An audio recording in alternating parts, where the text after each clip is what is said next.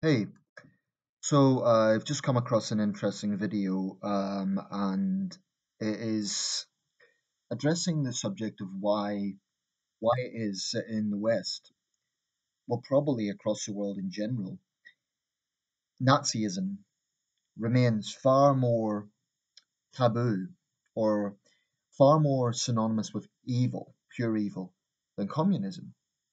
And it's addressing a number of the points here. Now, the video is from Prager University. Now, I know what you may be thinking. I'm well aware that Prager University is not without flaws. It's not an actual university. It was founded by Dennis Prager, who's associated with the Christian right. It's certainly a right wing source. There's no question about that. It doesn't pretend anything else. It doesn't pretend that it's neutral. It is a right wing source. It's not a real university. It's more like a sort of, I guess you could say, a conservative think tank. And I, just as a disclaimer, I certainly wouldn't endorse all their positions and the things that they've argued. For example, I would strongly disagree with them on the minimum wage, and I happen to believe that gun regulation in America is incredibly sensible. But um, nevertheless, I think they also raise some important points about identity politics and this, which is presented by Dennis Prager himself. Why is it that Nazism is considered far more synonymous with evil than communism by the average person? Now, it's not that communism is, I wouldn't say it's necessarily mainstream. Um, in Western countries, I mean, very few people are going to vote communists. It's not like that. But it is true that Nazism still elicits far more connotations with evil. Um, I'm going to very quickly sort of run down the basic points of what he addressed, and I think these are very valid as to why Nazism gets more attention. Um, and this is perhaps not in the same order that he presented them, but one such issue is the fact that with communism, um, there is a tendency for communist states to hide their past in a way that Germany has not. A colleague of mine actually recently commended the way that Germany has admitted its past, and I was so tempted to say, "Oh, it's a pity China doesn't do that." But perhaps I'm a card. Perhaps I should have brought that up, but I didn't. Um, China's a glaring example. Chairman Mao's crimes are still, in 2018, dismissed as mere mistakes, and that is about as far as the Communist Party will go. They'll say, "Oh, we made a few mistakes," and yet there's a real paradox in this because he had absolute power. So you can't have it both ways. You can't say he was given bad advice. He was, so, I think the Gang of Four were kind of scapegoated for Mao's brutality and Mao's total lack of empathy for human beings. Mao Zedong was a very evil man, no question about it. So it is a grotesque situation that this man is still, if not venerated, at least downplayed in this country today. And I think China will only truly move forward when they fully accept this man's crimes against the Chinese people. And that brings me to another point as to why I think communist regimes get downplayed compared to Nazism. Communists tend to kill their own people, quote unquote.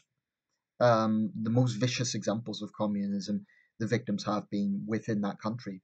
So we think of Mao's China, we think of Stalin's Russia, although the Holodomor in Ukraine would be an exception to that because that's very much an attack on the Ukrainian people and one of the worst atrocities in human history. Um, but in most cases, in almost every case, communist successes are within that country. North Vietnam would be another example. North Korea, Cambodia, and the Red Terror in Ethiopia, which is one of the most overlooked of all. Um, Castro's Cuba. I mean, Castro is a good example. Even when that tyrant passed away 2 years ago, the left were lining up to praise him, which I found rather sickening, to be quite honest. Um, so the world generally is going to respond to aggressors more than those who brutalize their own people. The Third Reich, invaded other countries. It tried to conquer Europe, and most of the worst concentration camps and death camps were in occupied Poland. Um, at this point, I want to make a disclaimer. There are some critics of communism, and there are some of those. There are people online who come out with such bile, like we fought the wrong enemy in World War II and other such nonsense. Just for the record, and I believe this is the position that Prager has as well. Um, Nazism is grotesque. What the Third Reich done was pure evil. And I find it disgusting that there are people who still come online and try to deny that it happened and um, try to exonerate Hitler, basically, um, and the other Nazis. I think that is grotesque. But I also think that it is very widely documented. I mean, there have been dozens of films about the Holocaust, many, many books, countless number of books, documentaries, archives, you name it, documenting the crimes of the Third Reich. And that is a good thing because it should never, ever be forgotten what they done. It was pure evil. As Dennis Prager pointed out, probably it was the most systematic example of totalitarianism ever, in terms of not in terms of overall mortality. Mao and Stalin killed far more than Hitler in terms of direct victims. That is, if you take away the victims of the European theatre of World War II from Hitler and focus just on the Holocaust and his treatment of POWs and so on. Um, Communists definitely killed a lot more. So, in terms of pure mortality, communism is far higher. But in terms of something that is explicitly, brutally, candidly evil, yeah, the Holocaust probably is the worst example. Therefore, it's going to naturally get a lot more attention. Germany has fully acknowledged it in a way that communist states have not done. Um, you know, Russia has really not fully accepted Stalin's crimes. People have been rehabilitated, but Lenin statues are still around the place. As for China, it has to be the most dishonest country in the world when it comes to accepting its past.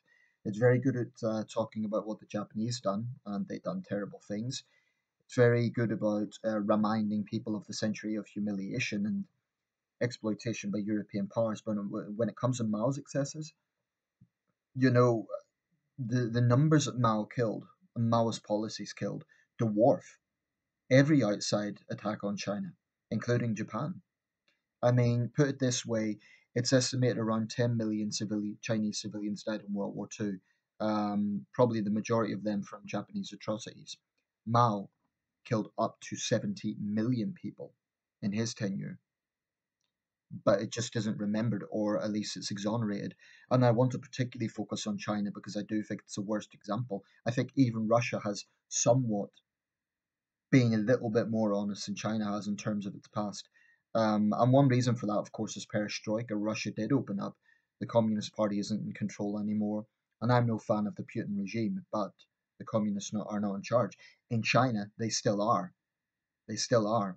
So that's very important because when you have a party that controls everything, every source of information, every media outlet, every school textbook, they can control that. So they exonerate Mao's crimes, which is a bit ironic because he went against the party, he turned the party on its head. Yet they want to protect his reputation because if they really were candid about just how excessive his brutality was and the cruelties of the Cultural Revolution, then I think they would know that their ideological legitimacy would just go down the pan. In fact, today, although they try to brainwash people with it, they focus more on the jingoism and the nationalism than actual Communist Party ideology. So you can't escape it in this country. It's everywhere. It's absolutely everywhere. I've seen intelligent, reasonable people buy into this, and it's tragic. It's frustrating and it's tragic. And as an outsider, there's very little you can do. You can sort of talk back and get into an argument, but what good's that going to do? You're just going to be dismissed as a foreigner who's interfering. So that is the situation in communist countries. It is so powerful. That level of indoctrination it's so powerful. And it's tragic because people have a right to know their past. The director Zhang Yimou made a film, To Live, and a large part of it focused on the Cultural Revolution. It was a brave film. It was quite candid, actually. It showed struggle sessions. It showed. I'm not going to give the whole synopsis of the film. It's a good film. You can find it on YouTube. That was blocked for years in China. It only got released, I believe, 4 years after that. And Zhang Yimou found it difficult to do his work for some time afterwards. Um, why do we not see many films? Why do we not see any Hollywood films on the Cultural Revolution? Could it be because the Chinese government would have a tantrum?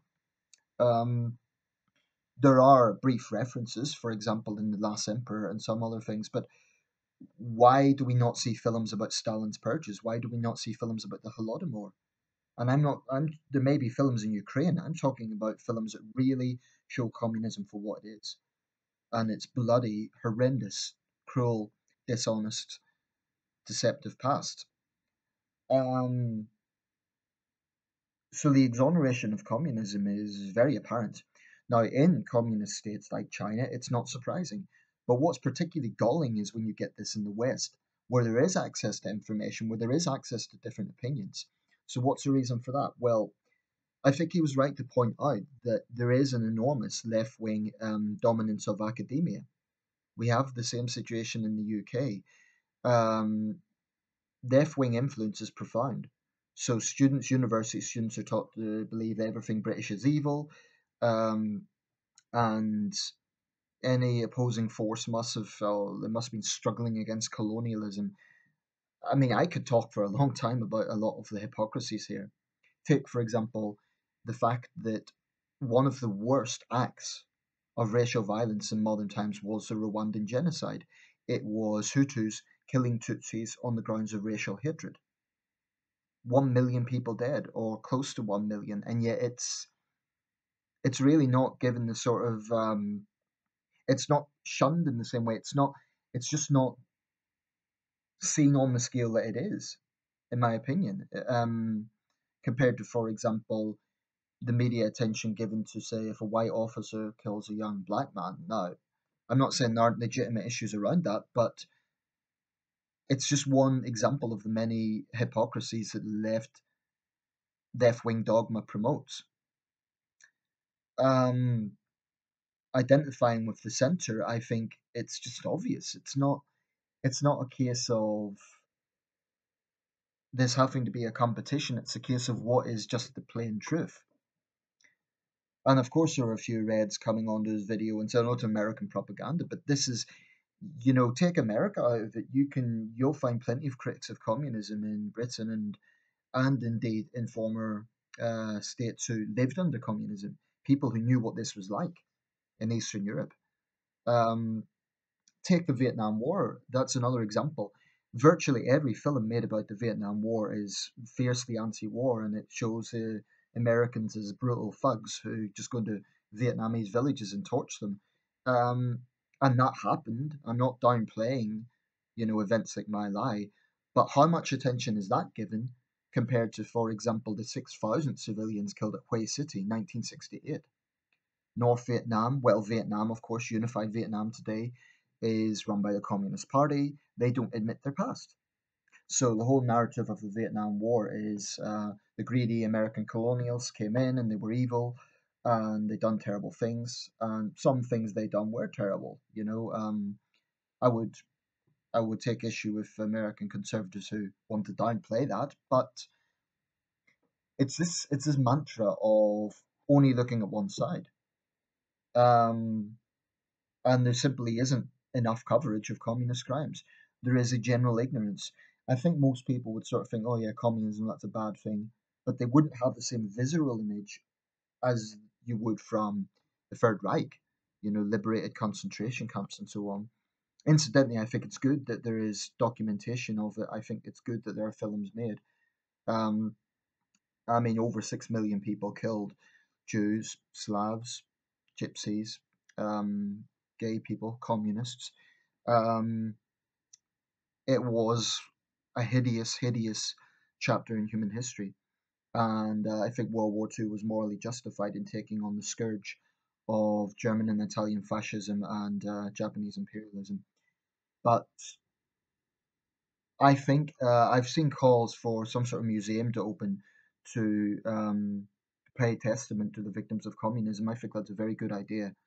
There needs to be more awareness. There needs to be more of an acceptance of what communist totalitarianism was. Now, communist apologists tend to defend totalitarian regimes. They'll say, oh, but Stalin wasn't really a communist, Mao wasn't really a communist. But they fail to recognize this is where ideological communism ended up. This was the end result. There has never been an example that I can think of a communist state that didn't persecute dissent. I can't think of a single example. So, communism is arguably the most blood drenched ideology in modern history.